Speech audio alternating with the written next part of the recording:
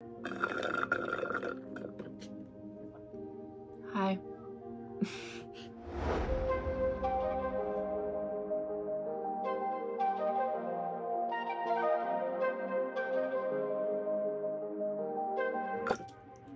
Hey, it's me. So today, as you can tell from the title, we're gonna be making a fancy shawl. I am making a fancy shawl regalia for myself, and I thought I would take you along the ride and show you how I did it. You're also going to see me do voiceovers throughout the video like this to save you from having to listen to my ums and uhs for an hour.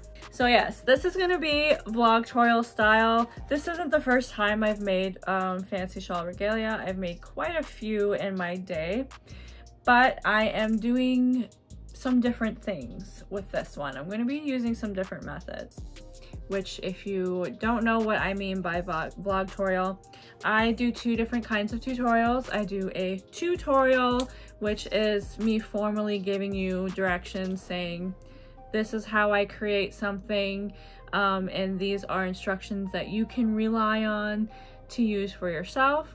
And then I do vlogtorials, which is basically me saying, look, I'm no expert, this is how I do it, and I'm going to demonstrate to you how I did it. Take these instructions with a grain of salt.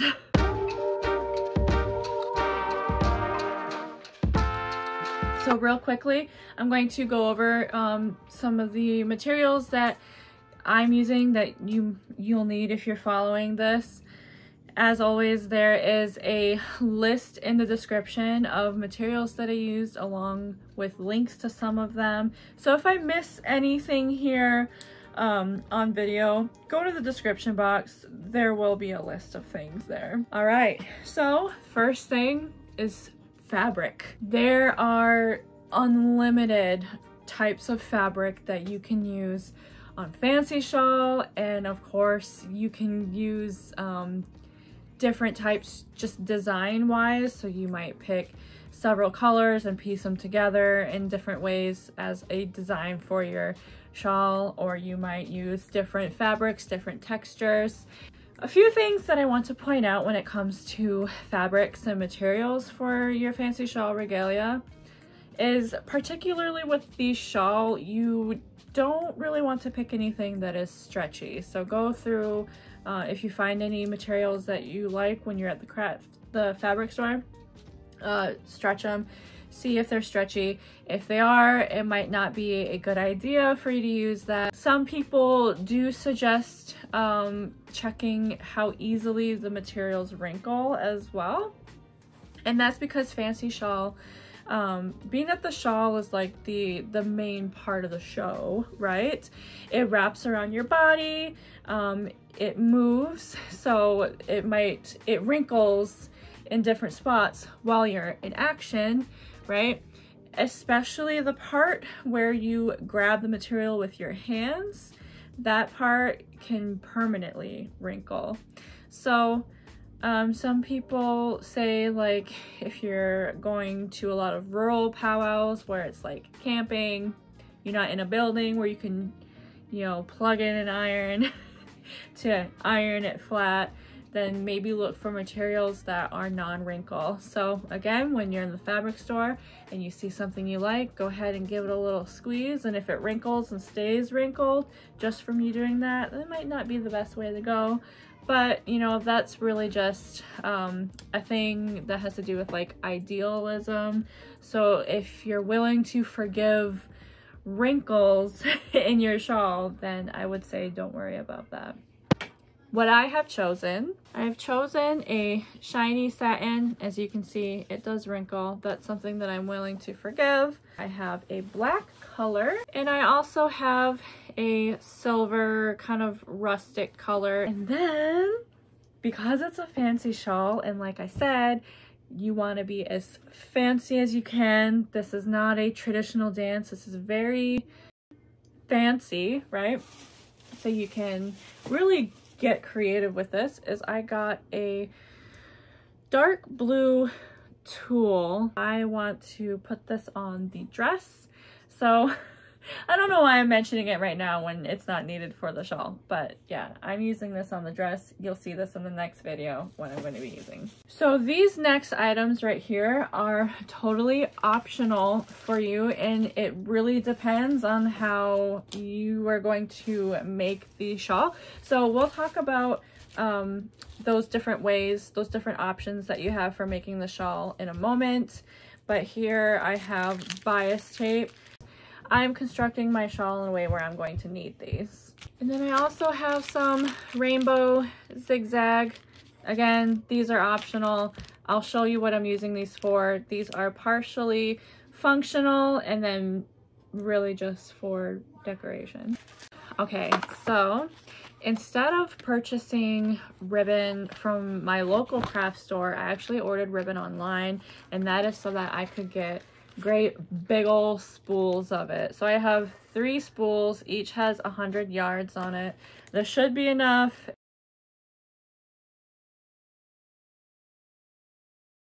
You do have different options for the width of the ribbon that you would like. These are 3/8 of an inch. I wanted a thinner ribbon just to make my shawl just extra fringy, create lots of movement on my shawl, but you can really make your ribbon as thick as you want to make it, anywhere in between, you know, this, and I'd say like an inch is probably the highest I would go. But of course there's the more cord-like fringe.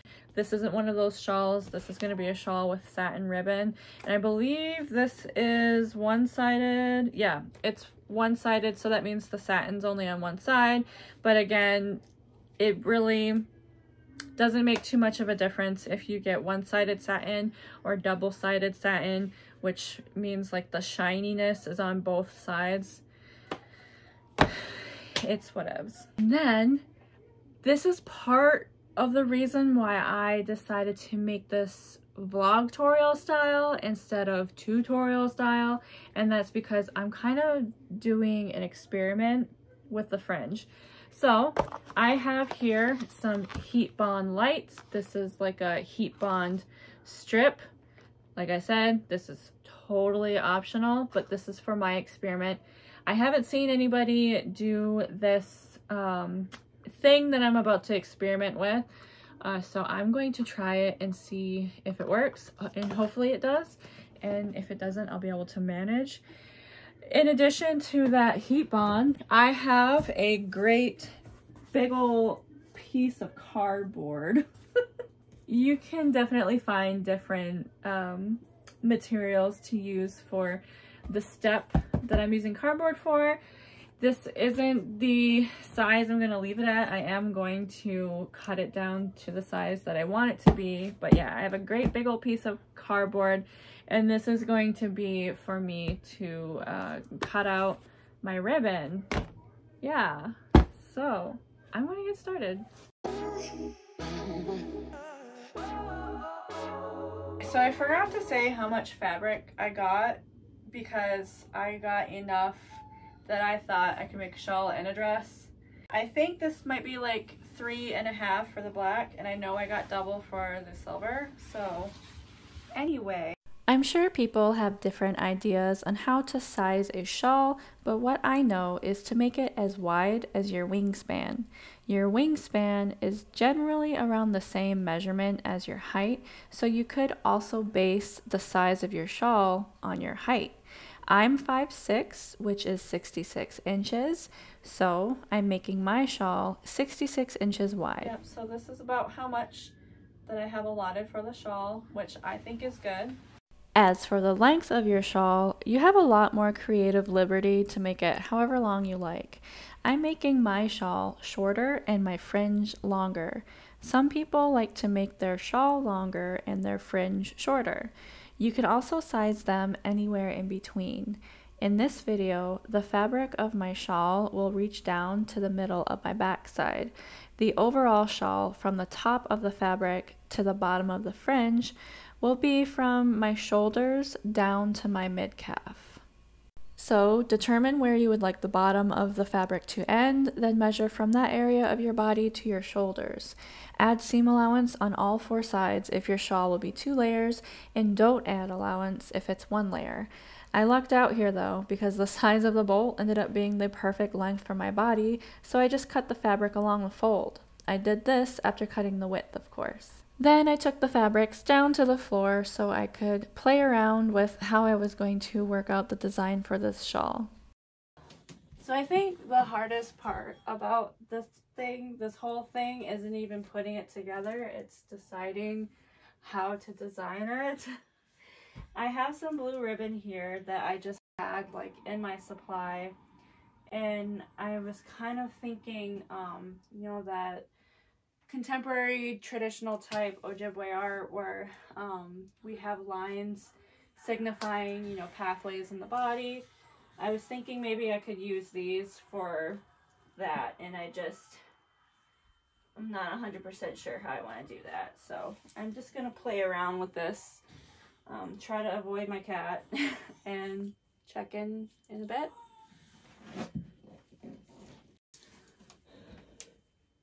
I just realized that I forgot to ever mention to you that I am very loosely modeling my shawl after the raven's wingspan. Anyway, here's some footage of me working out the design.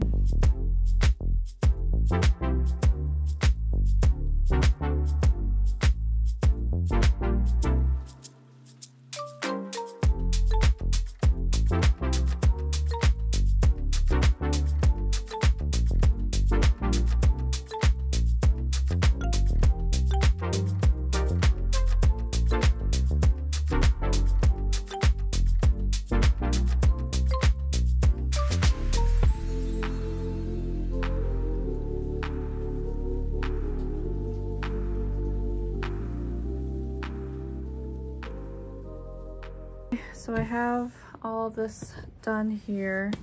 This is what it looks like underneath. It does look a little puckered, but I think that with some ironing and the weight of the ribbons, then these puckers won't be so obvious. The next step that I want to do is fray block the sides. As you can see, there's a whole lot of fraying already taking place. So I want to take care of that before I get to any sort of applique or any ribbon attachment. That would be done before the ribbon attachment anyway. But there's 2 different ways to do it. And the way that I'm doing it is with bias tape. So real quickly, I just want to talk about if you were using 2 layers to line the inside of your shawl, what you would do then is put the layers next to each other, and then you would fold each layer inward like that, and then iron it, and then you would do the ribbon application now by putting the ribbons in between the 2 layers. But I'm going to be edging this material with bias tape, so it's pretty straightforward. You just put the material between the bias tape, and then the ribbon application will go on top of the bias tape on the inside of the shawl. So yeah, I'm just going to take this bias tape and straight stitch it on after I clip off some of these extra strings. Oh my god! No! My cat just put a hole in here. At least it's on like the corner where my hands hold on to it anyway. Hello, Editing Chelsea here, just popping in quickly to say that now would be the time to do your applique, which would be after fray blocking the edges of your shawl and before applying the ribbon. In my case, since I'm doing 1 single layer, I really could add applique whenever I want, but it's just so much easier to complete it without having all the fringe in your way.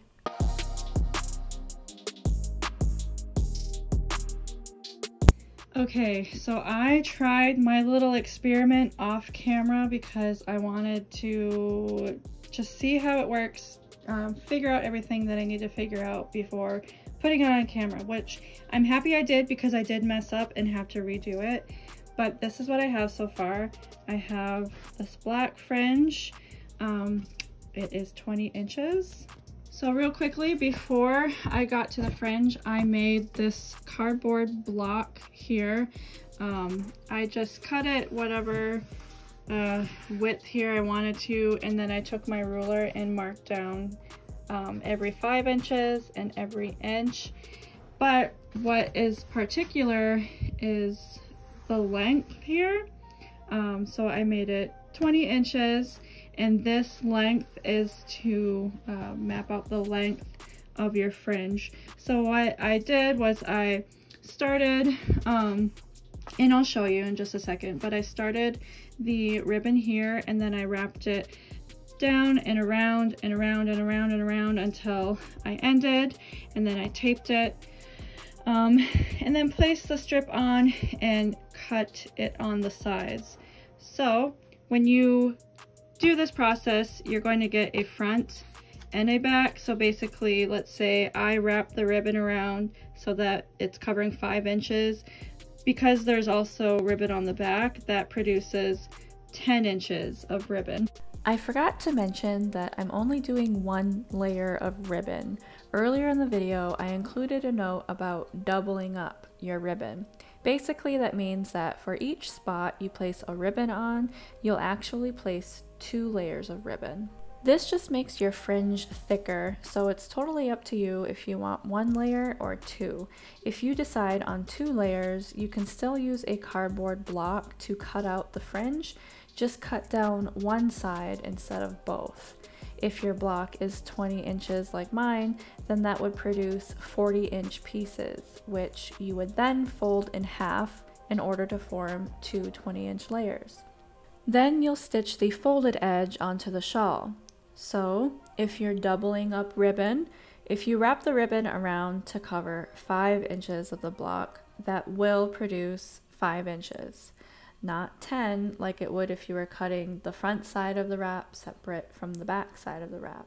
My little experiment I'm about to try will not work for doubling up your ribbon, but that's okay because I ended up abandoning my experiment anyways. You'll see. I wasn't sure if my little experiment was going to work, but it did. The heat bond, I attached it to the ribbon, cut it off, fray blocked the ends and all that. And then I ironed it onto the shawl here, and it worked great. I haven't stitched it on. Obviously, you're not going to be able to just stop here. You do need to stitch, and that's just because I'm going to put something over top. I'll show you that in a minute, and I just don't want too many stitches visible from the other side. So what I'm going to do now is, this is all the black that I am adding. I do need to add 4 more ribbons right here. The rest of the ribbon is going to be silver, mostly, or not silver, yeah, silver. Mostly silver with a little bit of royal blue or navy blue in there. But yeah, mostly silver.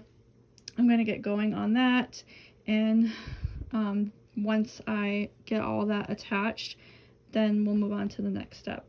If you're using a block, whether you're doing my little experiment or not, I advise using tape, such as masking tape, and here I'm just preparing a few little pieces. The ribbon that I have only has the shiny satin on one side, so I'm going to be placing it onto the block with the shiny satin side up.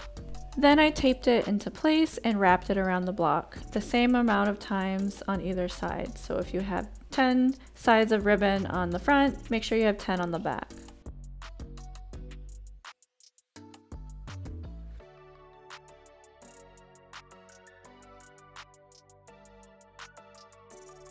Okay, so here is the end all taped off. I have 13 ribbons on each side. It's important that you do the same amount of ribbons, and then it's about 5 inches wide. So for this next step, I do advise that you follow the steps in order that I give you, and I'll explain why. So what I'm going to do next is, here I have the heat bond strip. So I'm going to take the strip and just kind of loosely measure it up against here and then cut it slightly wider. So not exactly 5 inches, but a little bit wider than 5 inches. And I'm actually going to cut 2 pieces because we are working with 2 sides. And then the width of this strip is 5/8 of an inch. It actually says on the package 5/8 of an inch, which is wider than the bias tape that I put on the shawl. So I don't want, on the inside of the shawl, I don't want the ribbon to go any higher than the bias tape I laid down. But if I don't make it go higher, then you'll be able to see the remnant, you'll be able to see the glue from the heat bond on the ribbon underneath, which will look really sloppy. So what I'm actually going to do is trim down each piece of this heat bond so that it's about the same width as the bias tape.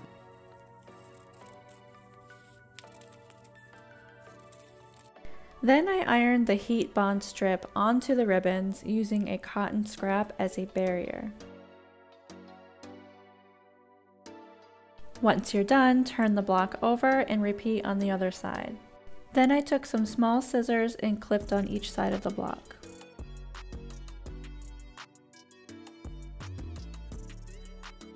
Next, you need to fray block your ribbons, and there's several ways that you can do this, but my method of choice is to melt the ends with a lighter.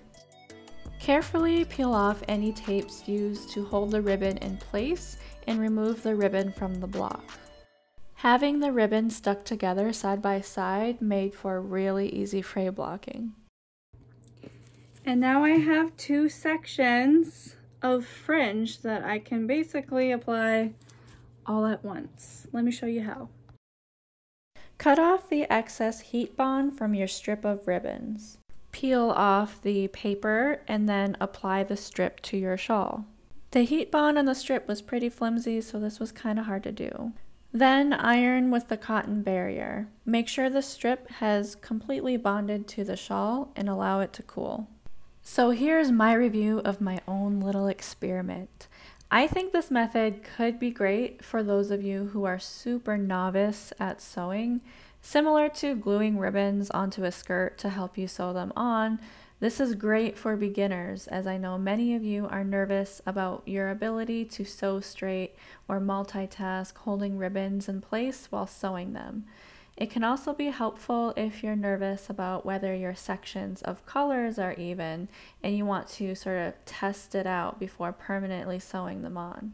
However, I found that it may have taken me even longer to go through this process than it took for me to just sew on the ribbons individually. Keep in mind, I decided to do this experiment trying to save myself time. In addition, the heat bond is much lighter than the heat bond I'm used to that I use for applique, so it's really flimsy and barely holds the ribbons together. The strip kept ripping, which really defeated the purpose of bonding the ribbons into strips. There are several heavier weights of heat bond strips, but I'm not sure if they will gunk up your machine needle with glue or not. If you try this experiment, let me know if you liked it or if you hated it. But due to the roadblocks I just described, I did end up giving up on this experiment and just sewing the ribbons on individually. Real tradish, you know.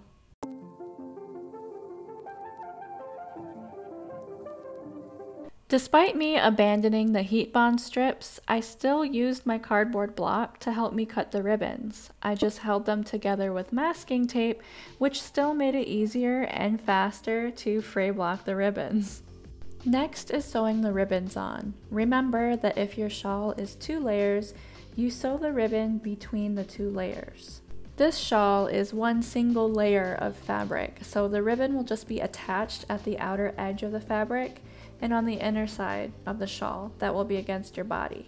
Whether you're doing 1 layer of ribbon or doubling up, you can simply stitch the ribbon to the shawl using a zigzag stitch, or you can take advantage of this step by adding some flair here.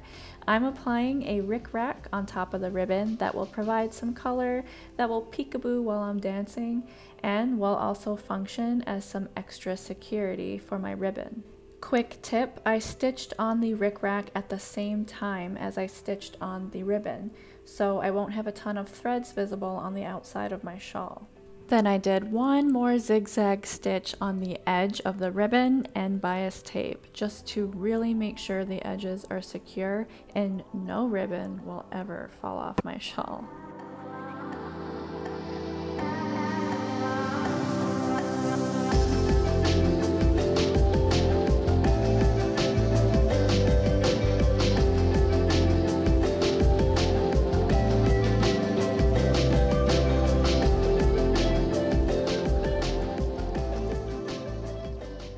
Last call for the black ash basket.